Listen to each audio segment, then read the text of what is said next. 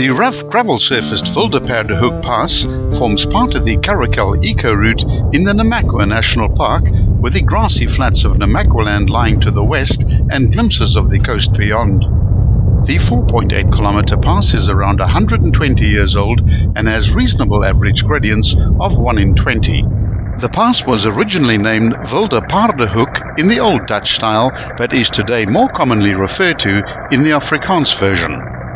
This pass should always be viewed in tandem with the Messelpad Pass, as they are inseparably linked both geographically and historically. Wildeperdehoek roughly translates as Wild Horse's Corner. This pass is not suitable for vehicles which lack ground clearance. We filmed this pass from west to east. The western start of the pass can be approached from the south through the Namakwa National Park, or from Khoingnas in the southwest or Khomagas in the northwest. From the start, the road can be seen rising up the mountainside towards the neck via a long right-hand curve. Considering the age of the pass, the design is actually very good, with a steady ascent gradient of 1 in 14. At the time of filming, there were several deep washaways on the outside corners of some of the bends, leaving deep crevices. If a wheel ends up in one of these holes, the consequences could be serious.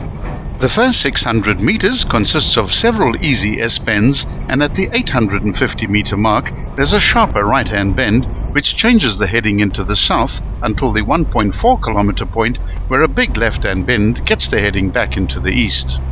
The road twists and turns, climbing steadily through many double S curves as the climbing continues towards the summit point, which can now be seen clearly in the distance. Going back as far as 1860, copper had become the Cape Colony's second most important export. The discovery of copper in the Okip mining area meant efficient means of transporting the ore to the harbour at Hondeklip had to be found. This journey of 125 kilometers by ox wagon took a full 6 days. The wagons had to traverse the mountains via the two passes through the Tiger Kloof. These were the tandem passes of Messelpad and Wildeperdehoek, which virtually formed one long pass. These trips by ox wagon were tough on the wagons, which would typically carry 1,400 kilograms of ore, and arrived at the port with only 900 kilograms after losing much of their cargo over the bad tracks. By 1866, there were over 300 wagons and 6,000 draft animals plying this route. The need for a better road had become urgent. Constructed under the supervision of road engineer Patrick Fletcher, the pass was built using convict labour from the Cape. The quality of Fletcher's work and design can still be seen today, holding the road up after 120 years. Prisoners were transferred by ship from Cape Town to Hondeklip Bay, and from there on foot to a convict station at the bottom of the Buffels River Valley, which ruins still exist.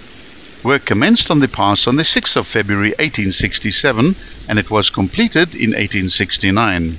Work on this section of the pass was discontinued in March 1871, when Port Nolloth was chosen in preference to Hondeklip Bay for the export of copper from the Namakwaland copper mines at Okip. Fletcher's superb dry stone walling compares favourably with that of Thomas Paine.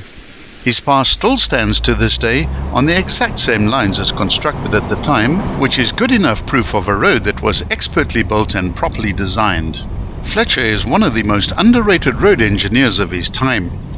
During the construction of the two passes, he was constantly struggling to get funds from government, and later had to apply lower quality workmanship to the Wildeperdehoek Pass due to these lack of funds. The last few hundred meters towards the summit is quite steep at a gradient of 1 in 10, and suddenly the road levels off at a small level area. There's a three-way intersection here, with a smaller track leading away sharply to the left, rising up the mountainside. This is a farm road and goes on and on for many kilometers.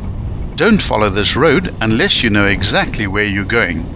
Remain on the wider road, which sweeps through a sharp left-hand bend and immediately begins descending, but at a gentler gradient of 1 in 30. The road now follows the eastern side of a small stream, and another minor road forms a wide junction at the 3.9 kilometer point. Continue straight on, and even though it feels that speed can be increased here, be wary of severe corrugations, soft sand, and some washaways. After a few more easy curves, the end of the eastern side of the pass is reached at a cattle grid adjacent to a few farm buildings on the right.